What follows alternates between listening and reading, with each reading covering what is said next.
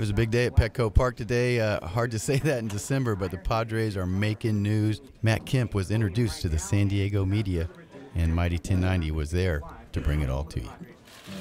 Appreciate you guys all coming out here today. This is a pretty big day for me. A new chapter in my life. I'm really excited about this new opportunity to help this organization get back to where it wants to be. One thing about Matt Kemp, he's not the only guy that is joining the Padres.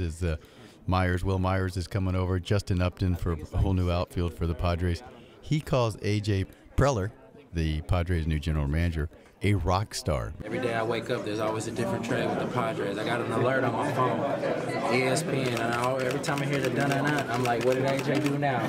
You know, he has something up his sleeve.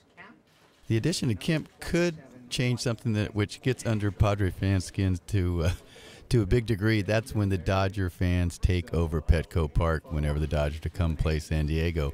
Kemp says that tide is going to switch now. Telling all you Padres fans out there, when we play against the Dodgers, man, I need y'all to come out and support. We need pitch blue, not Dodger blue.